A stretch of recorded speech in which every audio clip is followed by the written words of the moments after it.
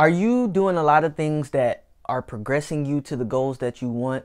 Or are you doing a whole lot of nothing? Stay tuned because I'm going to express to you why hard work does not equal success and a way that you can get a lot more done with less effort coming up. What's up, everybody? It is time for another wonderful episode of Frugal Freedom.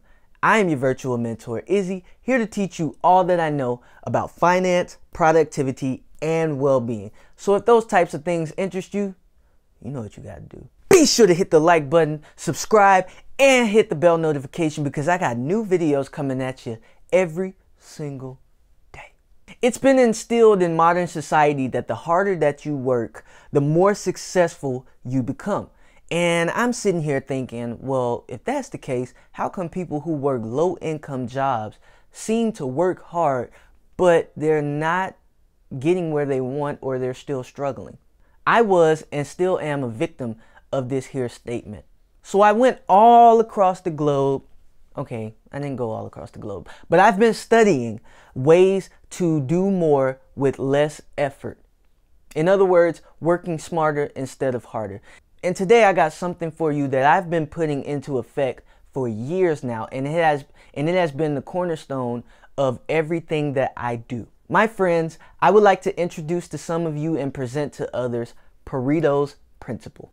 For those of you that don't know, Vilfredo Pareto, I think I'm saying his name right. He was a sociologist and economist that believed that in everything that we do, the vast majority of the results, equating to about 80%, only come from about 20% of our efforts. This means that the majority of the time we're doing 80% of nothing that gets us far.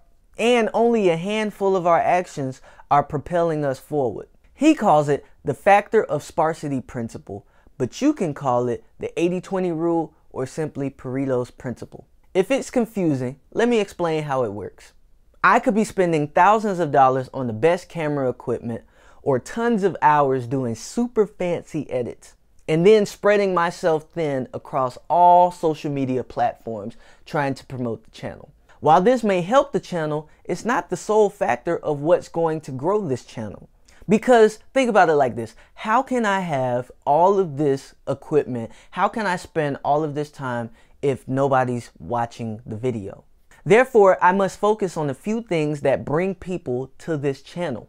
This means more uploaded videos with better content, a better thumbnail, and for the content that's too small of a concept to be a video, that's when we can go to Instagram to express these ideas. Now notice everything that I just stated to grow this channel. It pretty much sums up my whole plan, but it doesn't feel like I'm doing a lot. But it's not just this channel I use it on. I use this principle in every aspect of my life, be it at work, in my business, in my finance, and now even at the gym. So I want you to ask these questions if you feel like you're spreading yourself too thin, or if you feel like you're doing too much and you're not getting anywhere. Do I spend a lot of time trying to get things perfect?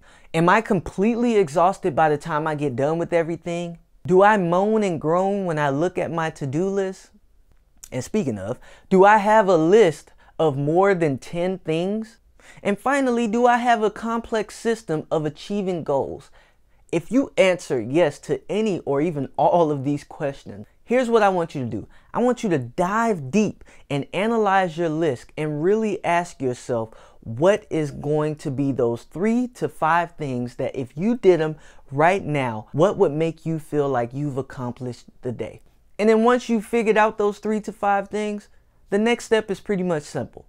Do only those 3 to 5 things. Life is very simple. We just insist on making it complex. That's my boy Confucius. Don't complex your life, and more specifically, don't complex your financial strategy.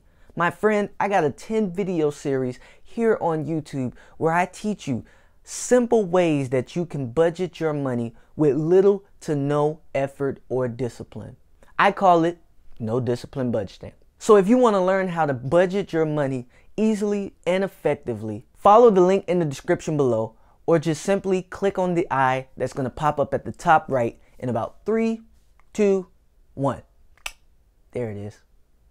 You see it. Go ahead and click on it. But that's all I have for this video, guys. Be sure to like, subscribe, and comment down below if you have any other topics that you would like me to cover, because I'm happy to see those, like really happy. Once again, guys, I've been your virtual mentor, Izzy, and until next time, peace.